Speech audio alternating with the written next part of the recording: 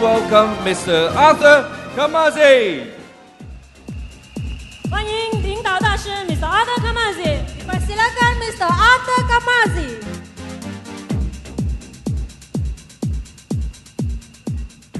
Good morning, Prudential. So are you ready to transform? I can hear you. All right. Now, why do you need to transform? Aren't you already perfect? Yes? I am going to ask you to do something for me. Are you ready to do something? I want you to turn to the person to your left. And I want you to tell them the most incredible thing that you notice about them. Are you ready? Go! Now, how do you feel? You feel good? See, a lot of times, how many of you have high expectations? Any of you have high expectations? Any of you really want to be something outstanding? Do you really want to be outstanding? Well, from what I've heard today, you're already there.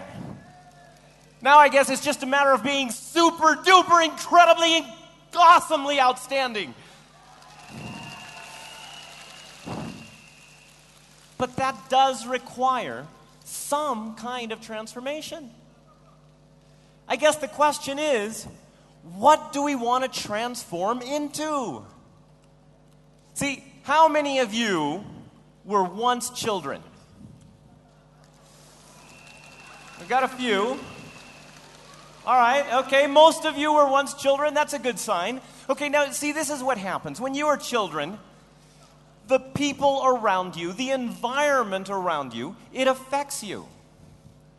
And see, when you are children, you are emotionally fragile. And so what ends up happening is that sometimes when we are children, in order to protect ourselves, what we do is we make decisions that affect our future. Now, these decisions are actually quite simple decisions. And sometimes they seem, when we're children, to be the right thing to do. And sometimes because we make these decisions, it keeps going and going even though we are adults. There was a lady once in one of my seminars. She was 32 years old.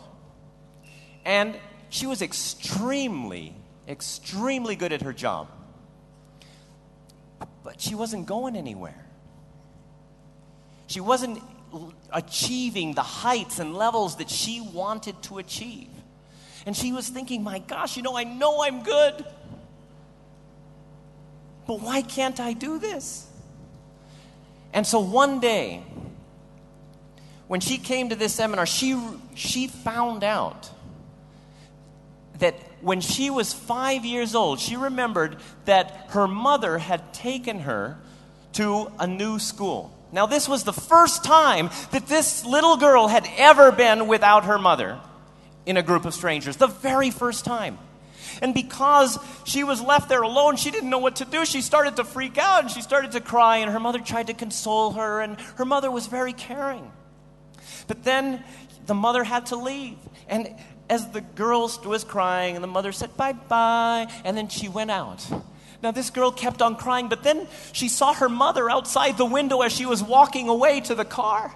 And so she runs to the window, and she starts banging on the window, Mommy, Mommy, Mommy. But her mother didn't hear her.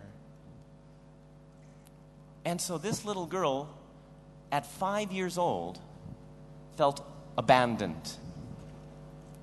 She felt that her mother didn't care. Was it true? Absolutely not. But it didn't matter because it was true for this little girl. Now, at that time, she decided that she didn't want to feel bad like that anymore. She didn't want to feel left alone. She did not want to feel abandoned. So she decided at 5 years old, she decided she was going to be independent. And as she became more independent, and you know what? Because she had decided that she was going to be independent, she noticed all of the reasons why she needed to be independent. And as she grew up, at 7 years old, she remembered that one of her teachers had also embarrassed her in front of class. And therefore, she decided, she knew that that was the right reason that she needed to be independent. And then at 13 years old, one of her friends betrayed her over a boy, which reinforced why she needed to be independent. So here she is, 32 years old, and she's very independent. In fact, she is so independent that she doesn't really let other people get close. Because at 5 years old, she made a decision that she was going to be this way. And because now she still is living this decision that she made when she was 5 years old, even though it doesn't make any sense. Nothing. It's a 5-year-old decision. And she can't get ahead. She can't get promoted. She can't move up the way she wants to.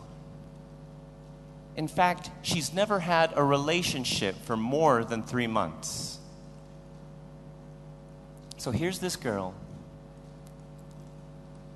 And during a session of reflection, she realizes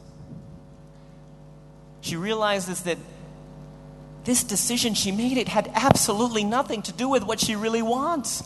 She was protecting herself. She didn't want to be independent. What she really wanted was to be part of a group, to be loved, to be cared for.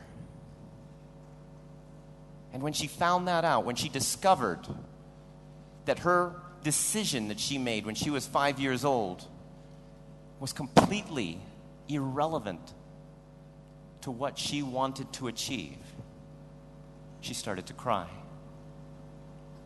She didn't cry because of all the years she lost being independent.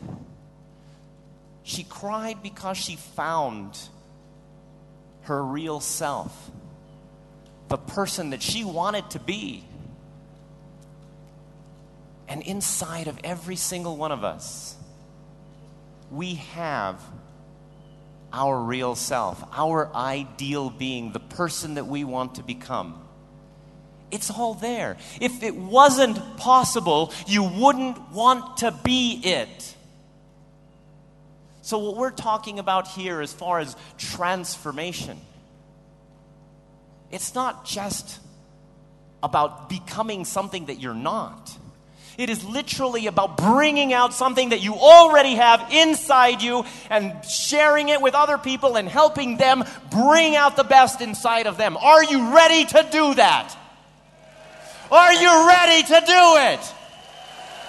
Because I'll tell you something, this organization, what I've seen between yesterday and today, this organization is giving you everything they can to help you find your greater self. They're giving you the technology, they're giving you the platform, they're giving you everything you need. Question is, who do you want to become?